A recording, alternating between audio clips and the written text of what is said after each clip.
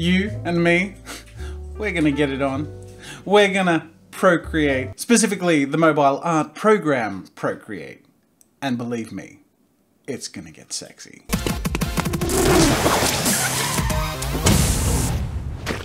G'day ladies and gentlemen, welcome to Draw with Jazza. I'm Jazza and today I'm going to be using Procreate for the first time ever. While I can try and dive into it and blindly attempt to learn the program, I prefer to do something like this with a guided hand. You see, mobile art programs are entirely unfamiliar to me. I'm too used to my keyboard shortcuts and desktop workspaces and Windows computers, but I'm going to try. I'm going to give it a go and I'm going to get a little bit of help because this is unfamiliar territory, specifically through the sponsor of this video, Skillshare. I use Skillshare as a tool to learn things specifically that I am unfamiliar with or haven't tried before, and it's a really great way to learn new skills. Skillshare has over 25,000 classes in design, business, illustration, animation, and loads more, and Skillshare membership gives you unlimited access to all of those classes. So if you have New Year's goals and resolutions, whether you want to fuel your curiosity, creativity, or even your career, Skillshare is the perfect place to keep you learning and thriving in 2019. It's also super affordable at only $10 a month, and just for a little bit of context, like the reality is if you want to go learn something or go to a class or go to a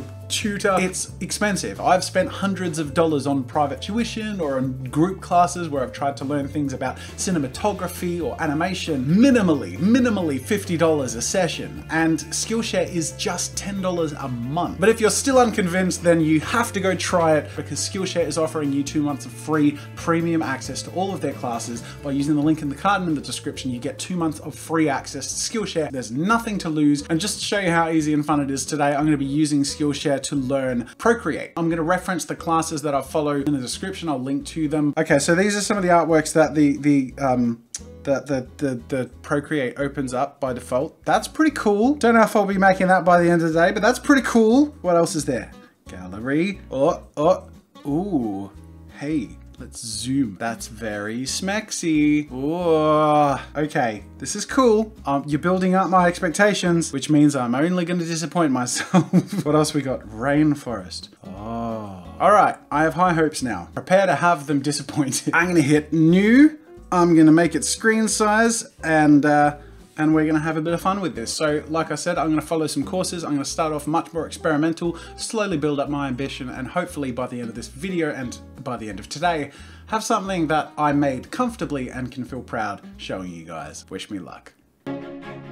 I started off with a course by Jeremy Hazel entitled The Quick Start Guide to Procreate. And I gotta say, this was one of the most practical, clear, and information-dense tutorial courses I've ever followed, specifically in learning how to navigate a keyboardless, very touch-centric interface. After learning the interface layout and basic controls, I took the time to experience drawing with every available brush in the program. Some of the brushes and textures feel really nice to use, and the deep dive customization and unique brush creation tools are really impressive. Now, I'm personally instinctually inclined when trying out new software to dive right into just drawing and figuring out as I go, but I avoided rushing even if I thought I knew some of what the teacher was going to say, and as a result, I caught a lot of really useful little tricks and quirks that I otherwise might have missed. The program has so many hidden features because it literally has to hide them. There's barely any visual screen real estate on a mobile device anyway, and that combined with the fact that your hand is covering much of it means that if the devices required users to navigate through menus or featured large interfaces,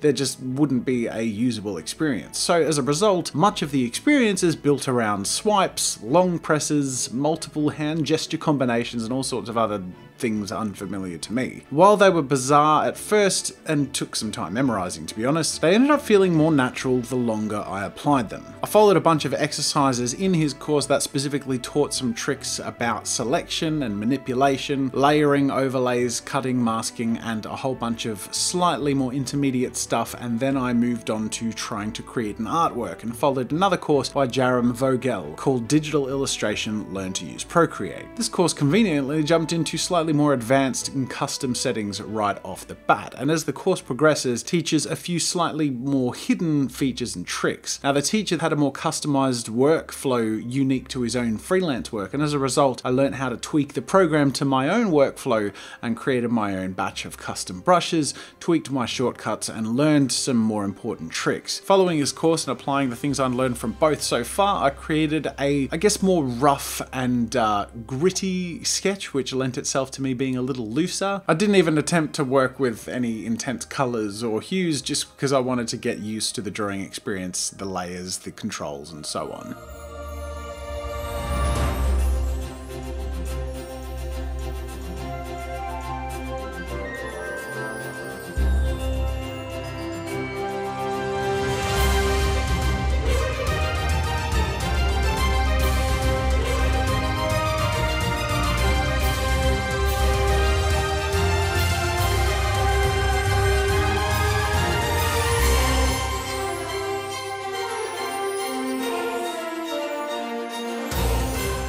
When I was happy with the result of that illustration, I move on to a course by Vashti Harrison called Illustrating in Procreate, Drawing a Shareable Time-Lapse. Her style is a stunning children's book aesthetic, which sort of inspired my next illustration, and it was around here that I started more enjoying the process. The shortcuts were becoming more comfortable and the interface slightly less cumbersome, though I have to admit I still felt slowed down by not having the shortcuts I'm used to accessible on a keyboard on my lap the entire time. The experience definitely felt much more natural by now, and especially with a whimsical style. Now, it might just be me and my lack of experience, but I feel like this more simplistic style was more comfortable because of the device and the interface. And I gotta say, I have noticed a lot of the courses and a lot of the examples of Procreate work that I saw in researching and looking up different courses sort of lent themselves to the more children's storybook aesthetic, which I saw a lot. And I don't know, maybe that suggests that the workflow, the device, and the program lend themselves to this certain style or leans in this direction. But I don't know, that's just a thought. I could be wrong, and there are definitely examples of things other than that. It's just something I noticed. Anyway, I really enjoyed making the artwork, and I wanted to put some of the lessons I learnt to the test with another illustration. A few more colors and a few more little tricks, like some layer blend mode techniques and some textures applied to my illustration. Now, normally I like to follow at least 4 or 5 Skillshare courses when learning something new, but I stuck to just these 3 mainly because they had all of the meat and information I needed to absorb from them, had a lot of great different style examples that I could follow and be inspired by, but really they were also courses that I just took a lot slower than usual just to really familiarize myself with the program. And by the end of going through all 3 and then approaching my final illustration, I wanted to see how my workflow and confidence had progressed.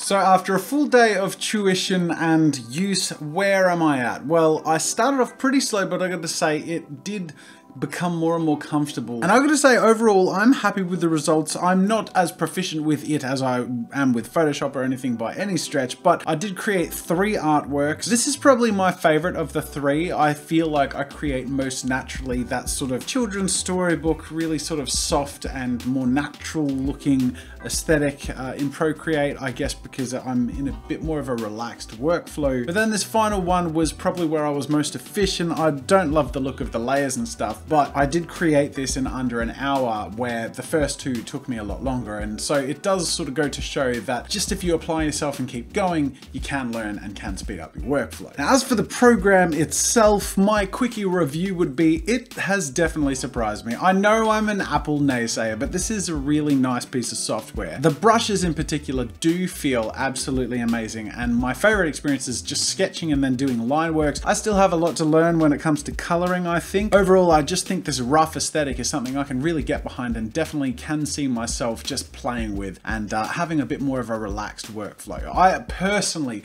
would see myself using this as more of a sketchbook and concept design sort of medium. However, obviously there are people who can do incredible things. I mean, look at that, that's impressive. So obviously I have a long way to go, but I feel like in the space of a day, I've done pretty well and I've had a lot of fun trying. So I hope you guys have enjoyed this video. Once again, a huge thank you to Skillshare for sponsoring this video. They have been a friend of this channel for years and I vouch for them so hard because they really are an amazing resource. And I'd encourage you to go over there, check out Skillshare. Once again, you can check it out for 2 months for free if you're one of the first 500 people to sign up, and you can use Skillshare to accomplish your New Year's resolutions and your creative goals. So go check it out. Link is in the card and in the description. I want to thank you so much for watching. Make sure to hit like if you want other people to see this video and if you enjoyed it, and subscribe to Draw with Jazza for more fun with art and creativity. And until next time, I'll see you later. Make sure to subscribe to my channel to see more of my videos. And while you're at it, check out my shop where I sell ebooks, brushes, photo references, video courses, and more. There's another video you might enjoy from my channel over there, and you can also check out my behind the scenes daily vlog channel, Daily Jazza. That's it for now, and until next time, I'll see you later.